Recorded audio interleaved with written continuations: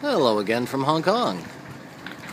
I just wanted to show there's a sailboat here in the marina that has just installed a vertical axis wind turbine on the sailboat. I always appreciate a sailboat taking advantage of the power of the wind in more ways than one. But it's a decent 4-blade vertical axis wind turbine. Just below it, he's got 2 solar panels on each side of it, port and starboard. They look like they're about 80 watt or 100 watts each, so he's making some good power. He doesn't live on the boat, but while he's away and he comes back on board, he's always got topped up batteries. You know, with the wind in that, I'm kind of wondering what he's using for a dump load.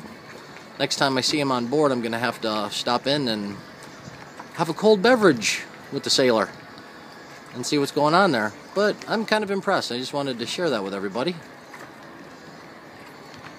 A vertical axis 4-blade wind turbine on a sailboat. Right there at the transom there. Looks nice. Alright.